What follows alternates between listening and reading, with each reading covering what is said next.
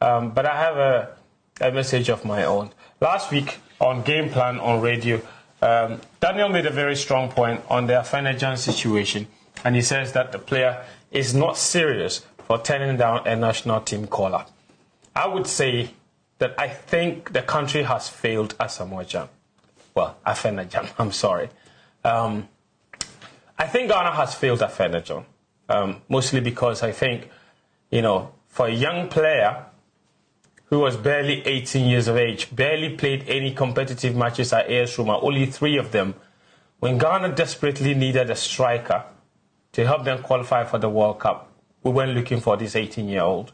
At the time, I do remember Otuado held meetings with his head coach, Jose Mourinho, who at the point didn't want the player to even show up because he said, per his development agenda for the player, he wasn't ready. But we did everything possible to get this boy to come and play for the national team. And when he came, he did well. He didn't score over the 2 games, but he played well and helped Ghana qualify for the World Cup. After that, he made a move, wasn't playing. Then he played a few qualifying matches. He scored his first goal for the national team, assisted his first assist for the national team. And when the World Cup came, we dumped him because he wasn't playing. He was only 18 years of age.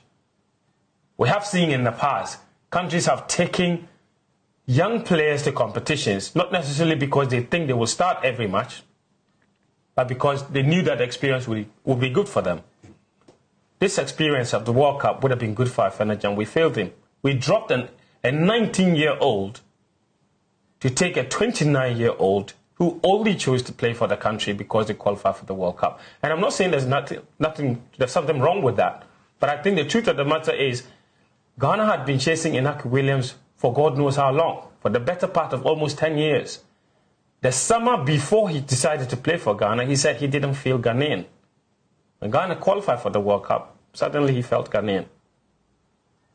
So that's the guy we took. And so far, Inaki Williams has played 8 matches for the national team. 0 goals, 0 assists.